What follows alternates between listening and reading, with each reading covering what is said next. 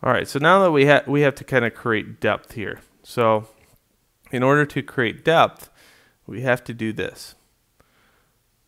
Command D to make a copy of this and set it just right next to it, just like that. So now I have a copy of the gun, and I have a copy of the gun. On the back side of the gun, what I want to do is go into here under polygon, and I want to do normals reverse. So that way I have a gun in both views. See, it's pointing out. The shoulder never leaves contact with the air, so I don't have to worry about the shoulder coming in contact with transparency.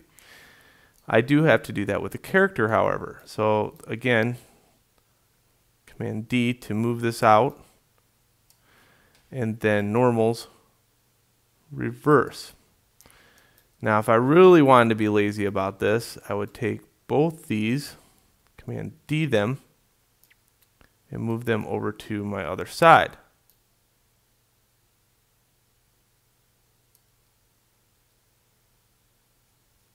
And I can line them up using the top bar. Over here, Command D, I can move this one here, and there's my shoulder. My shoulder sits just about here. Does it really matter? No, unless you're doing some weird lighting. And this one's going to have to be reverse normals. There we go. Incidentally, if you're a total Maya noob, let's say I want to look at the normals, I can display polygons normals, face normals. And then I can see normal facing out. Good. And if I want to see this one, same thing, I have to go back in for each one to view the normal. So it's kind of a pain. Okay. Display polygon face normals to get them off. All right, congratulations, you now have a 2D character with two guns that nobody would be the wiser for, except for the legs don't move. But that, as long as I can move arms and show you how to do that, you know, later on if you wanted to move legs, it would be the same thing as moving arms. It's just a shortcut for me to do this within a classroom very quickly. And not lose too much face over the time constraints of a 2-hour class. All right, so here we go. What else? Oh, yeah, skinning, right? So now we have to skin this, and then in the next video, I'll show you how to weigh it. So you take this, I should say, let's look at the naming convention first, and maybe this won't be a skinning issue yet, because look at what we have here. We have a bunch of planes out here, and again, naming convention is everything. So I'm going to take the time to name these. I know that's kind of a pain, but so my naming convention is going to be like this, and there is no mirror function for this. So right underscore arm underscore out.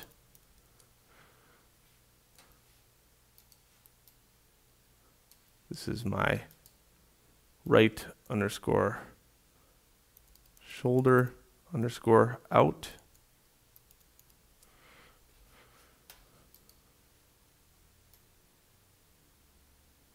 This is my, I don't know what, but I'm going to move it a little bit to find out.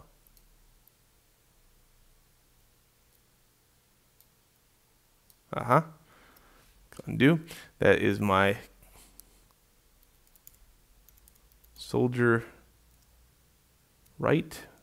How about our soldier?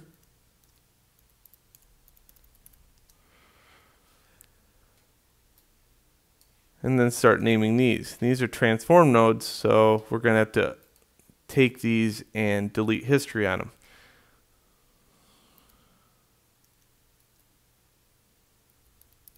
Underscore in.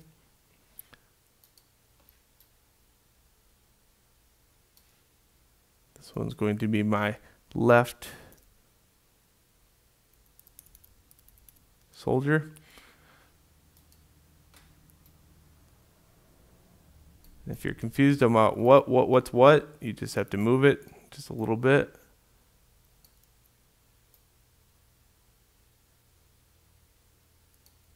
So that's my left arm in.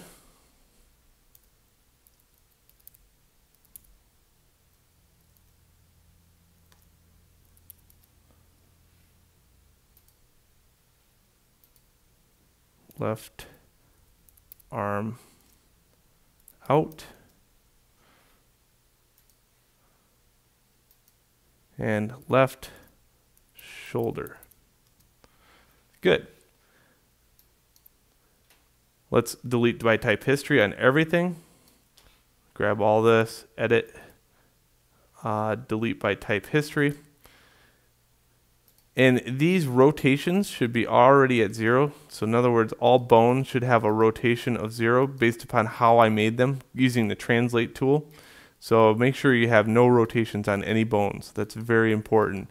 And to clean those up, all you do is have to grab all bones and go edit, delete by, or modify freeze transformation. And that'll clean those rotations up. Okay. All right, now in the next video, we skin it, and we'll go on from there.